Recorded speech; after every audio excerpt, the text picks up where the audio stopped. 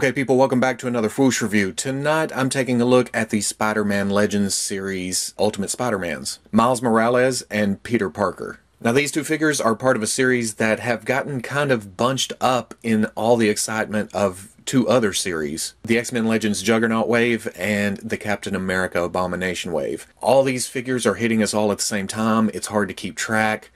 I'm going crazy waiting for the X-Men wave. And now that we've seen Captain Britain in the Captain America wave, I'm really excited about that. So I've kind of lost excitement for this Spider-Man wave, but now that I have these figures, I'm ping-ponging all over the place. So many figures I need. Now, we already know these are smaller figures, but in the package they look pretty good. With the Venom arms and the extra hands, these kind of fell out. They're down in the bottom. I already checked that. The extra heads, they both look good in the package. On the back, you get kind of an action shot of both of the figures, and you get the whole wave. I love these half shots that they do for the rest of the lineup. And then, of course, the Build-A-Figure is Space Venom, Guardians of the Galaxy Venom, or they just call him Venom. And I haven't read a lot of new comic books, so I'm not up to date on Venom. He looks cool. I'll end up getting the rest of the series. In the package, though, you can already see that Spider-Man has the red pegs. I understand that they can't split the colors there. The outside needs to be red, the inside needs to be blue, but a little paint would probably go a long way there. So I'm going to get these open and see what's going on here. And there you go, out of the package. And after messing around with these for a little bit,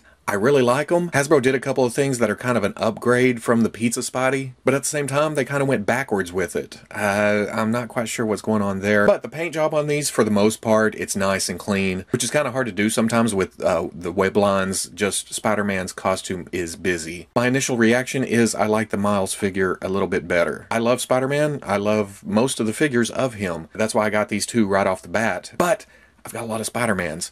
Miles, I don't. I think there's been a figure of him before. I don't have it. But this one will do me for the time being. I like the design. Yes, it's mostly black, but I like the red, how it just contrasts against the black. It's minimal, it works for me. And this whole new body that they've come up with for the teen bodies, I feel like it's a little bit short, but at the same time, it completely works. These are teenage Spideys. Now, being that these are both on the same body, I only have to go through one for articulation. Articulation, there's a ball on top of a hinge in the neck, so you get back. He looks up really well.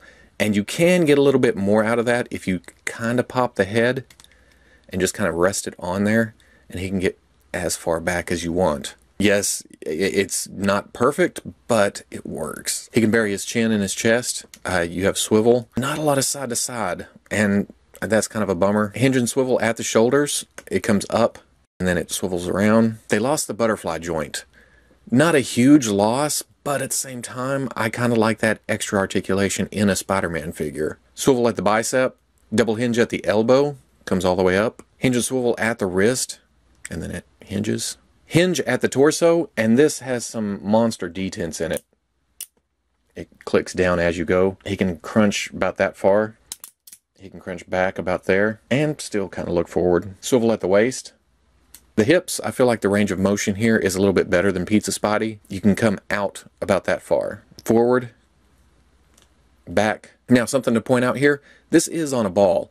So, if you get crazy with the articulation and you come back, you get kind of a gap there, but that turns on the ball, and you can close that gap. Also, with that ball joint, you can bring the leg up to here, but you can get a little bit more range if you swing it around up to here, and then turn it at the thigh swivel, so you can get up to there. Swivel at the thigh, double knees, they come all the way up, and he has a boot swivel. On the figures I got, these are a little bit loose. Hinge at the ankle, comes back. And here's my other point that I do not like at all. And forward that much. I wish there was more range there, because you try to get him down in a crouch, he can't put his feet down flat.